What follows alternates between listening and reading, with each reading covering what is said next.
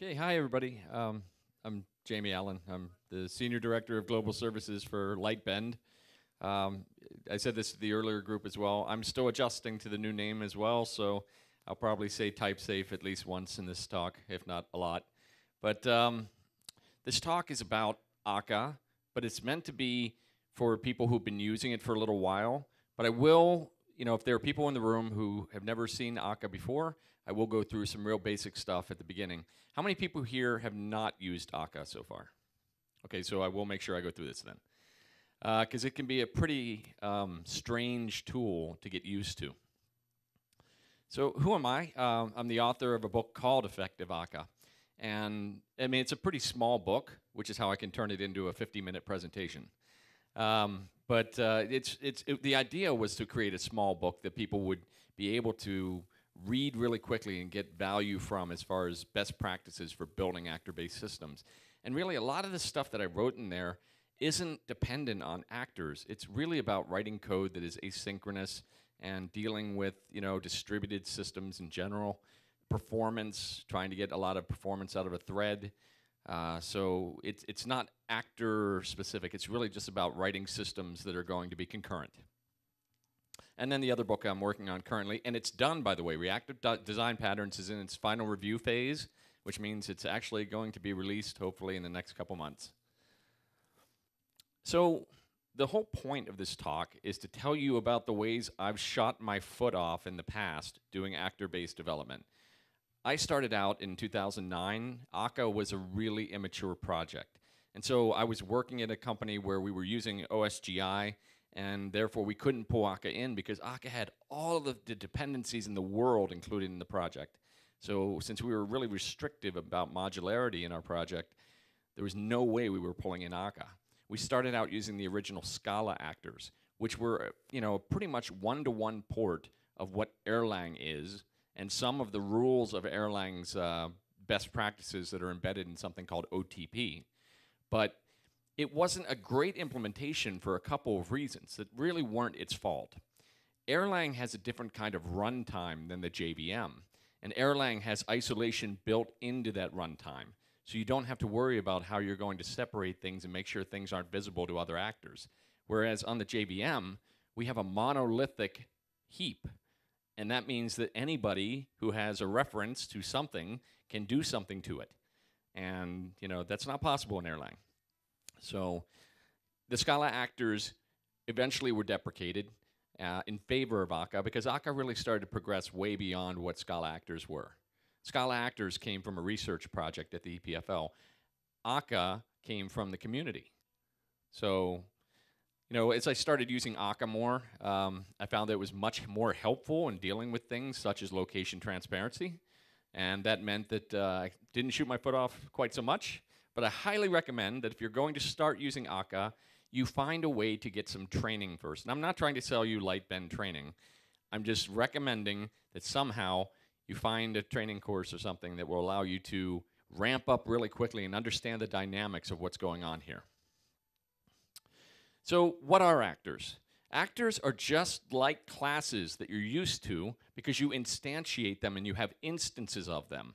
But you cannot call a method on an actor. You have to send it a message. You've got to define a message and send it to the actor. You can send anything you want to an actor. That's kind of a downside, right? Because you could say that you don't have the rules about what is an acceptable API. You could send anything you want. But I made this point earlier. This is also like message queues. You can put anything you want into a message queue. There's no real way to define how to structure your message queues such that you know that only these messages will go in it. So it's reflective of that whole space. But that also means that because I'm sending a message, I don't know where the actor lives. It could be on the same box in the same JVM. It might even use the same thread as the actor who sent the message to it. But you don't know any of that for certain. And so your code just says, I'm sending a message, here's my message, go do something. And, you don't know where that's going to actually take place. So that's a good thing, because in doing so, if we don't care who does the work, we have the ability to scale across multiple boxes. Any one of those other boxes could be the one that handles the work. It also gives us resilience. If one of the boxes goes down, other boxes can be the consumers. And we don't have to write that inside of our logic of our code. So actors are really, really powerful for writing systems that can scale across multiple machines and deal with things like hardware failures. Akka really shines in that space. So they don't interact with each other via synchronous method calls. You never have that idea of, I'm going to call a method on an actor. I'm going to send a message. And actors can be two different types of actors. One is they can represent state. If you, for example, I'm going to use the example here where we have customers. We're a cable company. We have customers, and they have devices that they watch TV on, whether it's on their tablet or they watch it on their TV with a set-top box, and who knows what else. Pretty soon people will be watching TV on Fitbits. But the point is they have devices associated with the customer, and they can also have accounts, right? They could have a business account. They could have a home account. They might have several homes. And then they have applications that run on those devices. I can structure these in actors and have state represented in memory, which is literally moving across machines if a machine fails. You can design systems that can withstand a disk failure, representing that a machine goes down, and you automatically have the actor up over on another box with the state replayed. Those are the kinds of problems Akka is meant to solve. But the simpler way to think about this is if you can follow a worker-based pattern. And in this case, your actors do not have state. Everything is passed to them. And when they receive a message and they have the state in the message, they know what to do as a result of it. This may sound kind of abstract, so I'll be giving some examples very shortly. And should actors be used everywhere? I make this a point to tell everybody emphatically, no. Right? We want correctness in our code. We don't get that in a message passing scenario where you could send a message to anybody and you don't have any guarantees that the actor who will receive it can even handle that message. It may not be defined to handle whatever message you send. You can't statically check that. And there are research projects going on, like something called Akka typed, to try and figure out how to solve this problem, but they're not exactly production ready yet. We want correctness in our code. We want static checked code. So when an actor receives something, we can have code inside of them that are, using types and using functional programming that, leverage the power of both paradigms. So you have correctness in everything that the actor does from receiving a message and the ability to deal with failures that occur in hardware and wherever else. So actors are always structured in a tree. I've actually seen exceptions to this rule. Think about it as though you have a root node, just like a root directory on your computer, right? You have subdirectories and subdirectories of subdirectories, et cetera, breaking down into a tree. Well, we have the exact same thing in Akka. We have a root node that you don't control. It's part of the toolkit itself. Whenever you create an actor, it always has that supervisor watching over it. And in this case, think about in terms of the C's there, they're customers, right? I can have multiple customers defined, and then underneath those customers, I could have accounts represented and devices represented, and underneath my devices, I can have applications, right? So I have a hierarchy representing a pretty real-world view of what is happening in my business live, right now, as events are coming into my system. So this would be a domain-centric Akka implementation, right? This would be with state. My customers have state, their applications have state, their devices have state, et cetera. And I made this point already a little bit. There's a lot of people out there who are very religious about pure functional programming. They want as much clarity and correctness in their code as possible. And I do too. But you have to remember that you're solving different problems with each. Whenever you're talking about work that's going to be done on a thread and local on a box, you can make assertions using static typing that you are writing code that will work the way you intend. But there's nothing in the types world which will give you help about hardware failures or network splits or all the weird things that can go wrong in a real-world deployment. That's the sort of thing Akka solves. And To me, they're like peanut butter and jelly. I don't know if people in Latvia eat peanut butter and jelly, but in the US, it's a joke for some things that taste really good together. So, a couple of use cases. In 2011, I was working for a really large cable company, the largest one in the United States, and it has 40 million customers. And back then, you had, does anybody watch on demand on their TV? Maybe watch a movie or watch a TV show you really like? When they built a system for this cable company, they used a big monolithic Oracle data store. And the data store was sitting there and was supposed to have all the information about customers and all the information about all the channels you could watch and all the information about what you could watch. And the problem became that over time, on demand became more prevalent. More people were watching on demand, there was more content for people to watch, and it started to overwhelm the Oracle database. It wasn't the monolith that was killing them in this case, it was the lack of isolation in data. And now, this database was getting all of these rights. Every time somebody called up and said, I want to be able to watch a channel or something like that, all those rights are coming in. They're trying to optimize the store for reads as well, and that's where you see DBAs really struggling. Anybody a DBA here? Okay. Oh, okay. So you know this problem, right? It's always the tricks that you're trying to pull to figure out, how do I optimize for the write? How do I optimize for the read? Everybody wants both really fast, right? And that's not realistic. And you see databases internally doing their own little tricks to try and figure these problems out using things like indexes and views and whatnot. But those really represent the database trying to internally separate the write concerns from the read concerns. In this case, we decided that we had to pull from the monolith a set of functionality that represented your entitlements to watch TV, what channels you had access to, because every time you were clicking on your remote to go and look at the on-demand content, that was a web service call. So we needed to make this easier on the system so that these events wouldn't overwhelm it. And that meant splitting off this one section of troublesome logic that was overwhelming the database. Well, we wanted to create this live cache, and anybody who's heard the joke, what are the two hardest things in computer programming? It's creating a live cache. I forget what the second one is, and then off by one errors. What's that? Naming things, and then off by one errors. They say there's two things that's wrong, but then there's a third. So we wanted to make sure that we split this off in a meaningful way. And we couldn't have downtime because the problem with this is it's core to the business of something like a cable company that whenever people are clicking, they're probably doing that after dinner. They're probably doing that on a Friday evening or something like that. If they go down, who's going to come back and watch on demand if it's always broken?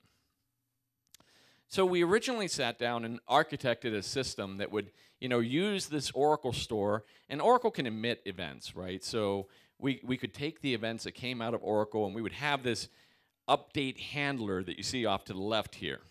And it would receive the events from Oracle, and then it would put them inside of RabbitMQ, and then from RabbitMQ, we could have a bunch of workers on the other side who were responsible for generating transformed representations of what you could watch by your account and what you could watch by the MAC address of the devices that you had.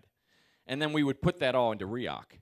And Reactive is a really nice DynamoDB store that has, key value semantics, the simplest kind of data semantics you can find. So you have a key, the account ID, you have a key, the MAC address, and then you have all of the entitlements for the customer in each one of those buckets. And that's really nice. But the problem here becomes time.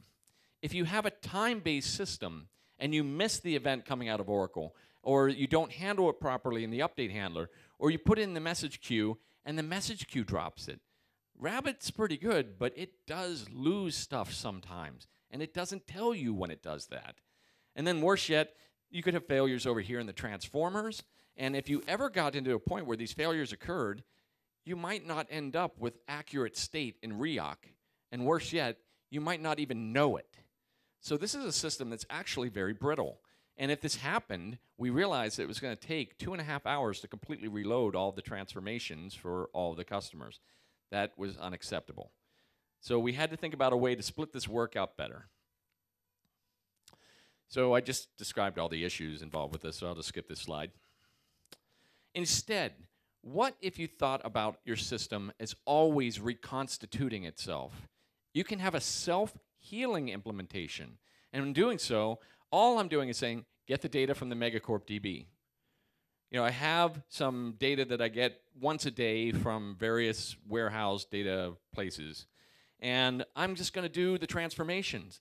And I can break that up based upon what I consider the max number of accounts that I want to work on in each one, and therefore make it a tunable, an external tune value as to what that number each one of these transformers does. And as a result, now I have a system which goes through and calculates all of the entitlements. When it finishes, it does it again. When it finishes, it does it again. Never, ever stops. And as long as Oracle knew that this account had changed somehow, it would eventually find its way into React. This is a really powerful way of looking at the system because now I don't care whenever I drop an event or something in this flow. Because I've got supervision watching over the actors, I can tell about the things that went wrong, and at least the things I didn't know about that went wrong, I could have behavior like restarting the actors. So that's nice, but it also comes with a couple other benefits that that aren't really part of this system. For example, React has the ability to do its own cleanup. So you could set it to have sessions. You can say the data should only live for 15 minutes, and if it's not hit again, it should go away. That's not a number you want to use in the on-demand world. But you don't want to be trying to figure out how to delete a customer from a cache like this. This is where caching gets really hard. So instead, if I can say that my sessions in React are a day, and I don't update the data from Oracle, because you know how I'm constantly recalculating, constantly recalculating, constantly recalculating, if no recalculation for a customer happened within a day, React would tombstone it and it would go away, and it wasn't my problem in my system whatsoever. Because deletes are the hardest thing to deal with. And that just magically took it away. Those kinds of systems, the ones where you are using the semantics of the tools to build self-healing applications, when you have to turn your mind around to think about how you can do this. And it does come at a cost. It means that the business, you know, in this case, the cable company, had to accept that they would always have machines constantly doing this work. But you know what? That was worth it to them compared to the cost of being down for hours with nobody being able to get access to their entitlements, right? So I just talked about all those wins right there. The slides, by the way, will be available afterward if you want to read these again. For another use case, this is the one I use in the book, and this is about state-based actors. These, by the way, were worker actors. They don't have the state inside of them, right? They may load something from a warehouse data store, but they're not tracking the state or changing the state or anything like that. And they're receiving messages that carry the state of things that are, you know, account specific down to them. So they're not really state-based actors. They're only state-based whenever you have to worry about changing state, right?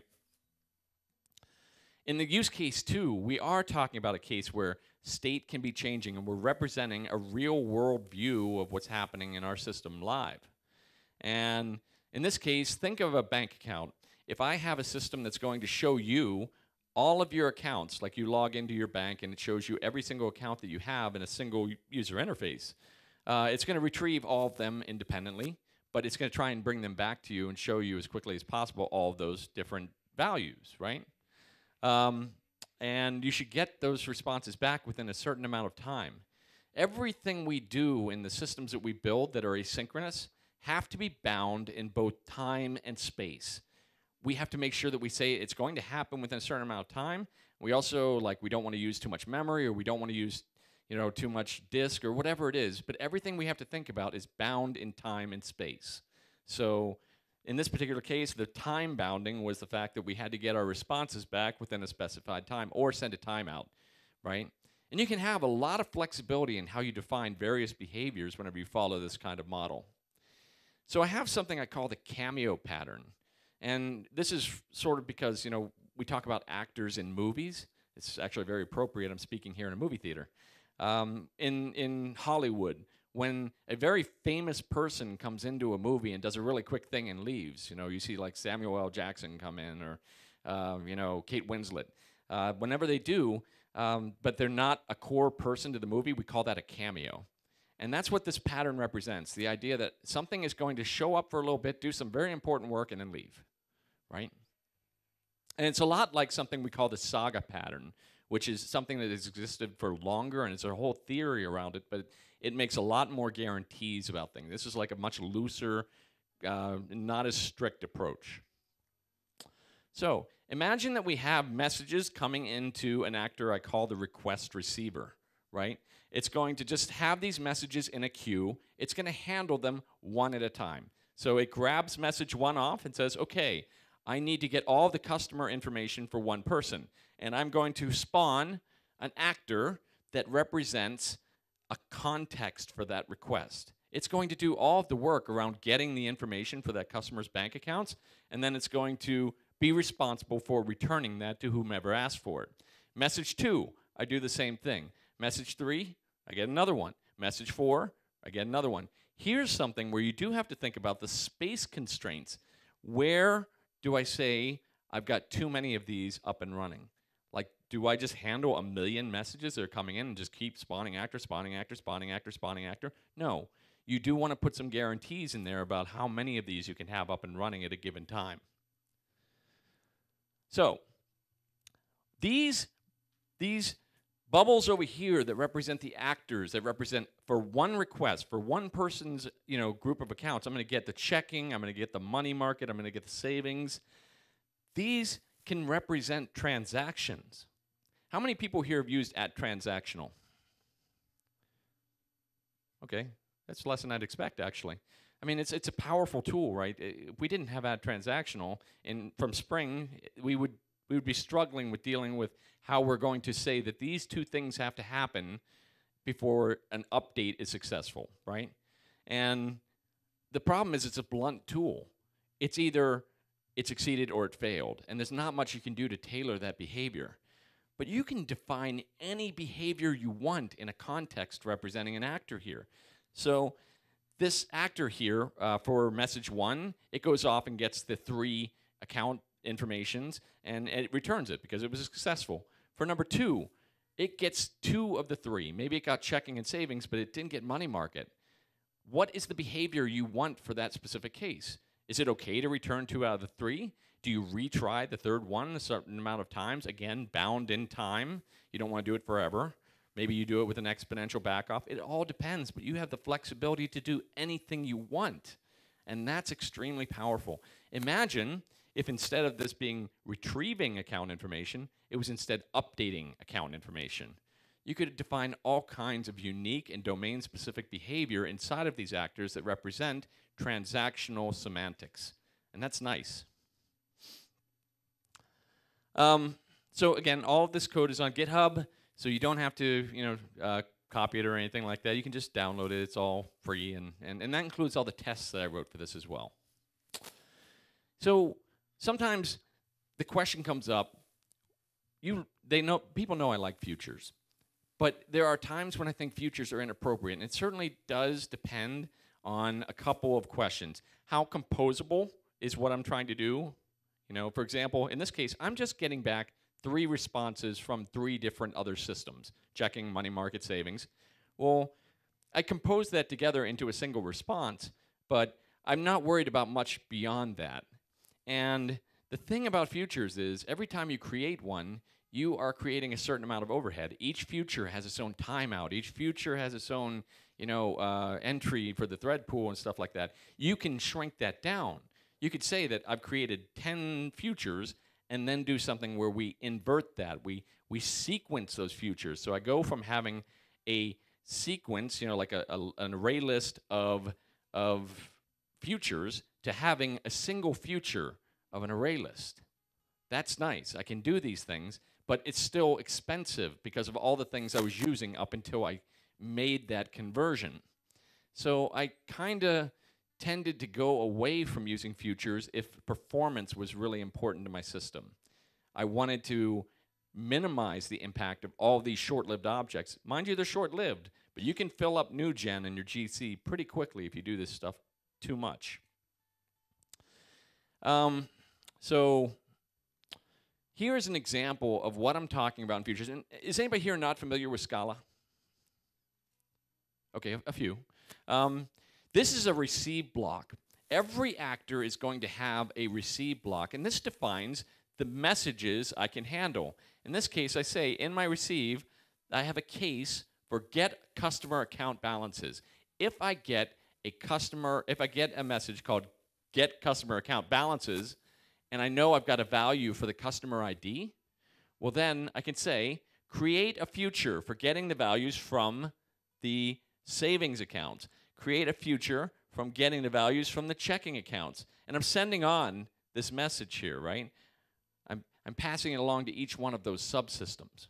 The same thing for money markets. That defines the future, and then I say, I'm going to compose that work using this for comprehension. When I get savings values, when I get checking values, when I get money markets. And then, when I have all three, I can yield account balances of the three values. Now, you'll see all this garbage over here, this map to. That is downcasting, because remember, actor interactions and messages are untyped. And that's not good, because you can get a class cast exception here. What if the message that comes back from the other system is not the type that we expect, right?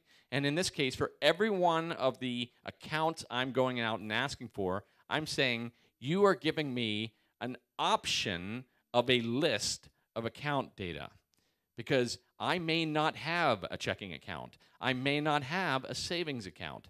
And if I did have one, I might have more than one. I might have several checking accounts. I might have, who knows, I might own businesses or whatever. So I have an option because I might not have data, and I have a list because I might have more than one. An option of a list of, the ID to the balance values. Then whenever I'm done and I've gotten all this values back, I'm going to map over the future and apply this behavior to the result, where I say, whoever asked me to do this work, send them the response. Send them the response that is inside my future balances that was derived from composing together all of those interactions. Does that make sense? Well, first of all, we know that downcasting is an anti-pattern in programming in general, right? But we also have a bug here, and it's kind of ugly. We have a problem here in time. When I'm doing this work, I have a receive block. The receive block is going to do its behavior on thread sequentially. It's going to create all three of those futures. But the futures are now going off and doing work independently on another thread. When this actor finishes defining its behavior, it is going to say, all right, well, now I'm done. I can get my next message. This has not yet been done because the responses may not have come back. This is all asynchronous coding. And I'm referencing the sender of the message that sent me this first request. By the time these responses come back, sender could be somebody else. I could be handling another message, and I don't know who that sender was that I was trying to send this data back to. So it's a really tricky, insidious bug, and I guarantee you, if you're an Akka developer, you've probably done this at least once. Anybody? Yeah, it's anytime you see sender, think about it. As a matter of fact, most of the Akka team, anytime they reference sender, they put parentheses around it. They do that for a couple reasons, but one of them is to make it really clear that sender's being used here, and be careful with that. So one of the ways you could fix that with futures is to, instead of mapping over the future balances, I instead say that I'm going to pipe the response to sender. And this behavior is evaluated at the time the future is created. So sender is captured at the appropriate time. But it's too tricky to play around with, because nobody who doesn't understand that would know that looking at the code. And nobody ever writes that in a comment. So, I'm always leery whenever I see this. Did everybody think about this or not?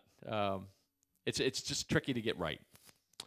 So In the actor approach, instead of using futures, I can send off messages to other actors and then define my own behavior with a single timeout for all of the interactions I want.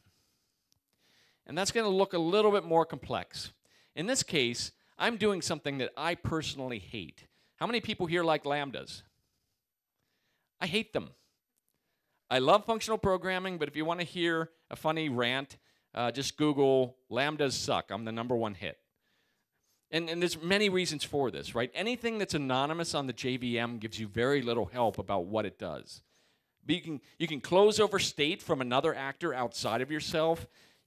You get terrible stack traces. And it's not a Scala thing. This is in Java 8. This is in Clojure. This is in Groovy. This is in JRuby. Anything anonymous gives you very little information in stack traces. And the worst part about it is it doesn't have a name. So you have to read it to figure out what it does. So I'm really against the idea of using anonymous anything, and that includes anonymous functions, which are lambdas. So let's get away from using anonymous lambdas and instead define a type of class that does the work that we want. And this is where I'm talking about a cameo actor. It is a known type, like a known famous person, and it has, you know, the same behavior, but gives you much better stack traces. You can't close over things because nothing is wrapping it, right? That's really important. So in this case, this is the way the cameo pattern works. In the receive block, we handle two different types of things. One are all the responses for the requests we're about to make, but also we have to respond to the fact that we could time out, right? The timeout is going to be sent back to me. This actor can send itself the fact that too much time has elapsed before the work was completed. So in either case of when I got what I wanted or when I get a timeout, I have this method here which will send whichever response back to whoever I ask, and then I make sure I stop the actor.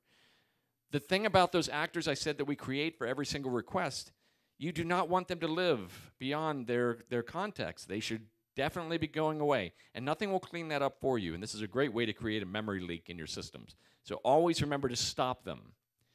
Now that I've defined what I want to do up here, I can send the request to start the actual work. And this is, anybody who's done any kind of recursive coding, you define the method that does the work, and then you start the recursion at the end. This is sort of like that. You define all the behavior, send the message to start the work, and then the last thing I do here is schedule a timeout to be sent to myself in 250 milliseconds, whatever non-functional requirement you have, maybe 10 milliseconds, I don't know. But that means that now it's a race between the messages that I should get back from me creating work versus the timeout. So maybe one of them comes back, maybe none of them come back. Whoever gets into the queue for this actor's mailbox is the winner, and I could time out. In this case, I'm not doing anything fancy because it would be a lot more code to write all the different semantics of what I do if 2 out of 3 come back or 1 out of 3 or none. In this case, I just time out and don't respond with anything, or I give them all the responses. So again, remember to stop the actor. Don't create memory leaks. If you're using anything that represents a context, you have to remember to get rid of it when you're done. And then write tests. This is the biggest part of it. For people who are an Akka user here, how many of you fire more than one message at your actor at a time in your tests? See, yeah, okay, good. Because otherwise you're not testing that the right response went to the right sender. So don't just send one message and then see if you got the response. Send 5, right? Send several in your tests, and that way you're making assertions that the right requester got the right response. Because it'd be bad for someone else to be getting my bank account information, right? And writing tests is actually pretty simple in the case of Akka because of this really nice thing called test probes. I create an individual probe for however many messages I want to send that represent different requests. And then I could say things like, within 300 milliseconds, when I sent get the customer account balances for the ID of 1, well, I get a result, and I know it's going to be an account balances value. I can make an assertion that it's the right type of message, and then I can check that the values inside of it are exactly what I expect. But then asynchronously, I'm also sending another message and making sure I get the exact same response, get the correct response for this user ID. So make sure you do this with your tests, especially anytime you're doing anything inside the body of an actor that is asynchronous. And we can add non-functional requirements using things like the within clause, right? We're making assertions that these tests have to be completed within 300 milliseconds. How many people are running their continuous integration environment on production hardware? Almost. Really? Yeah.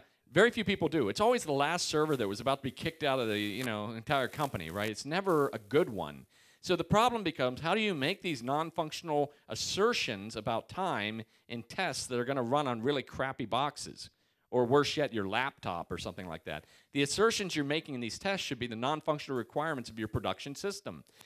Akka does have a facility to dampen these rates here, these 300 milliseconds. It'll say, you know what, scale it by a factor because I'm running on my laptop. Scale it by a factor because I'm running it on CI environment. But then you do want to run these on production hardware and see that you're meeting your guarantees, because you will see intermittent failures. And you need to understand that profile. You need to understand what percentage of my runs do not meet this non-functional requirement. So that's very important. And then write more tests. In this case, I'm checking to see that I get an error, the timeout message, whenever I have a stub that never responds. This is one that will receive the message, but never, ever sends a response back.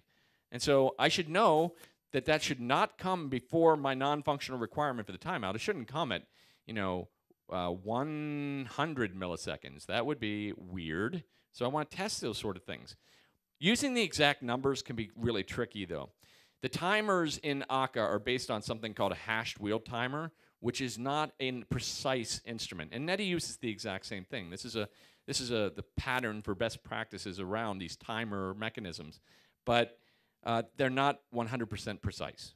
So don't make your numbers, like I said, 250 milliseconds. You probably want to make that like 230, right? Something that gives you a little bit of leeway, because you don't want tests failing just because it was 249, right? Okay. So I'm running short on time, so I'm going to kind of go through the best practices really quickly. But the slides give a lot of context if you read them again later.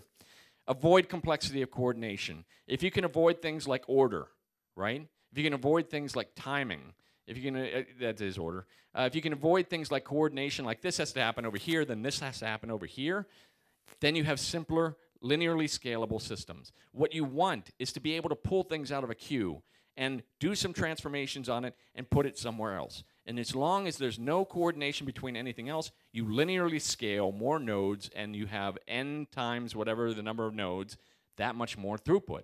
That's where you want to be. And don't ever create actors by doing this sort of business. The syntax for creating actors in Akka kind of sucks, actually. I'm saying within my actor context here, create a new actor and wrap it with the configuration properties of its name, right? But I'm going to use the type of the actor I'm creating here instead of saying new account balance response handler, right? Use the new even whenever there is no arguments. Because the second you do add arguments here, this does not fail at compile time.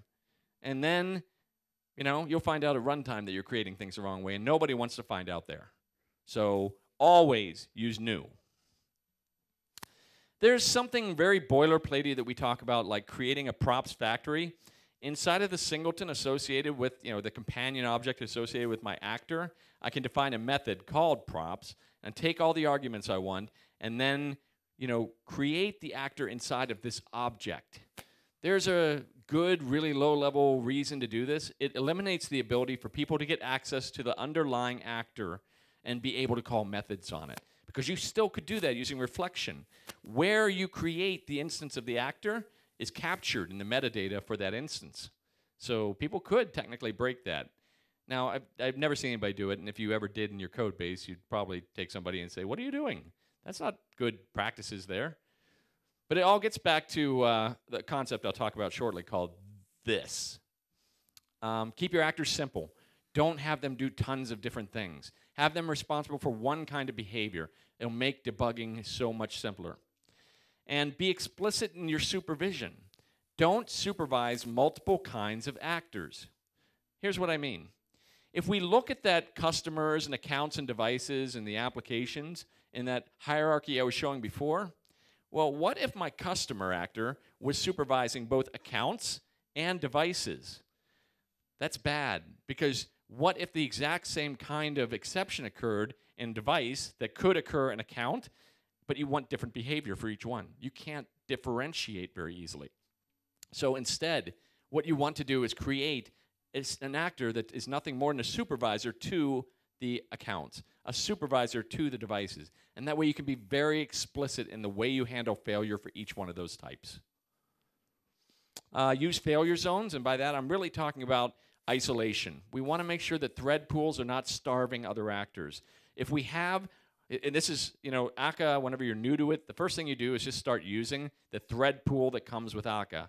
And it can go up to like 64 threads on a big box. Eventually you're going to start seeing timeouts. So when you see timeouts occurring in your system and you don't know why, the odds are you're starving your actors for threads. And you need to define more threads in dispatchers so that you have, enough for all these actors to do their work. The most important part of it is you want to make sure that anything is blocking is not on the same thread pool as work that is non-blocking. All the actor interactions where we're sending messages are generally non-blocking. But what if one of those actors receives a message and then goes off and does a JDBC call? Well, if it's using the same thread pool as the non-blocking actors, it's going to steal a thread and waste it, and all the other ones can't use it until that JDBC call comes back. You don't want that. Now, the question always comes up between push, pull, and back pressure. Should I be pulling from a producer? Should I be grabbing work from them, work stealing semantics? Should I be pushing work down to workers? They each have their own mailbox, they're actors. Should I just keep pushing things at them? The answer is really neither. And this is where Akka streams became so important. You don't want to overwhelm your workers because you're pushing too much stuff down to them. You don't want to overwhelm your producer because you're not pulling work off of it quickly enough. But if you have back pressure semantics, you can always communicate what I can do, how much work I can handle, and you never have to think in terms of push or pull. It's really, it's sitting in between both. We want granular messages. Don't use messages that are big events that make the entire world of actors in your system all respond. That leads to event storms and can really hurt your performance. Use very specific messages, and don't reuse messages. Always use a new message. Never say, well, that message sort of does what I want, so I'll use it again over here. That conflates the intent of the message, and if it ever changes for one of them and not the other, you lose meaning, and it makes it really hard to debug things. So create a message for every single one of the interactions that you're talking about.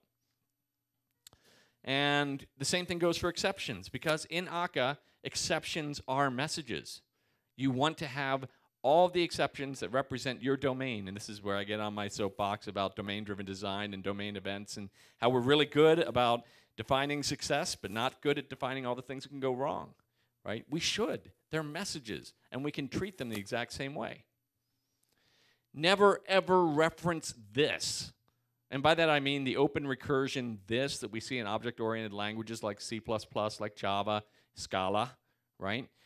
This is a keyword that represents me, my instance, or anything like that. But if I ever use it, it's very possible that I might send it to somebody, and if they have a reference to this, then they have the ability to call a method on that instance.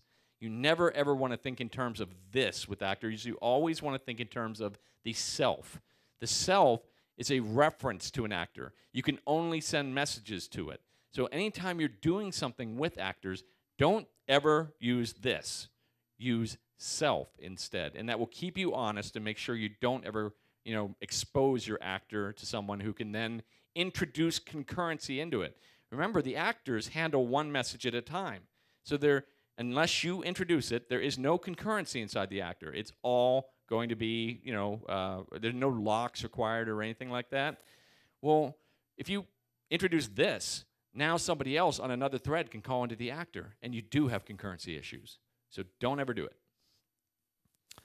And the one exception I have to that is JMX. Anybody use JMX with their actors? Do it. The number one reason for this is that no monitoring system will ever tell you the state inside of your actors. The only way to expose that is really through JMX. So you define for your actors that have state an MX bean. And the actor's path name is a really good object name in JMX. You just use the actor path name, and it creates in the MBeans view of Visual VM or JConsole a hierarchical view of all your actors that are live in the system right at this moment. And you can see the state. Don't use operations inside of your actors, on the MX bean. Only have getters to see the state. And I've found that to be pretty harmless. It's never once bitten me. So I really like using JMX for this. And always make sure that the messages that you send, the messages have to be immutable. And the state they contain has to be immutable as well. That may mean, particularly in Java, that you have to either wrap or take all the data that's in a collection and put it into an immutable one, right? But it's safer to do that, even if it stinks to do it from a time perspective. It's safer to your system, and you won't ever have somebody else changing state on you whenever you're passing them data. One of the things that I'm particularly uptight about is I want to externalize logic. If I can put all the behaviors in an actor inside of an object, then it's more testable, and I don't care about the actor interactions to test all of that. And I can't close over state. I can't do anything except for what I pass as an operand to my methods or functions. So externalize logic into singletons, and you will make sure that there is no state that gets messed with here or anything like that. This is a pretty extreme view. Not everybody does it, but early on, this is something I learned to do a lot because the old Scala actors were tough to deal with in this regard. And then, when you log stuff out, make sure it's really readable.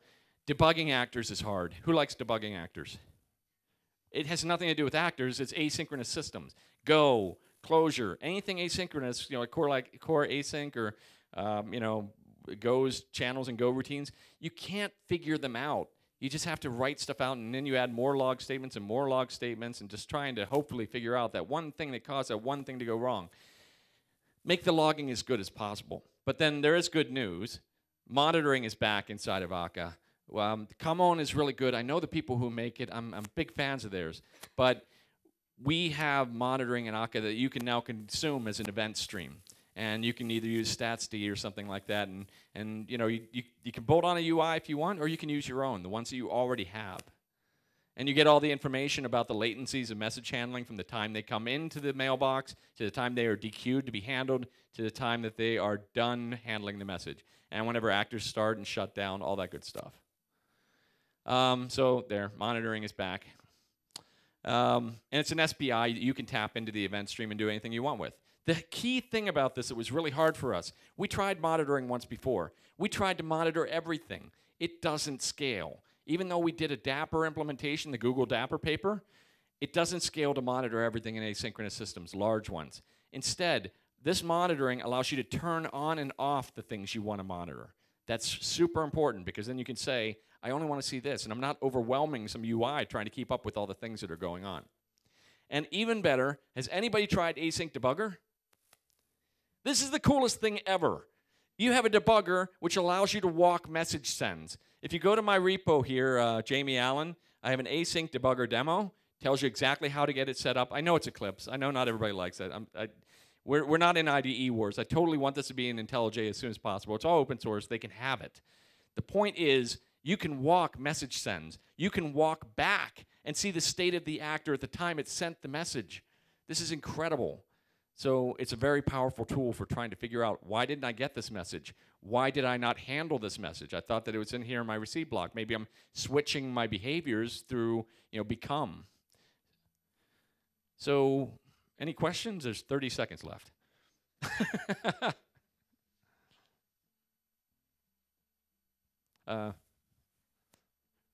Here's one. Who wants a bear? Oh, you were first. All right. You know, I'm really disappointed that I can't stay longer for the rest of the conference and stuff like that. I unfortunately have to leave tonight. But thank you for having me.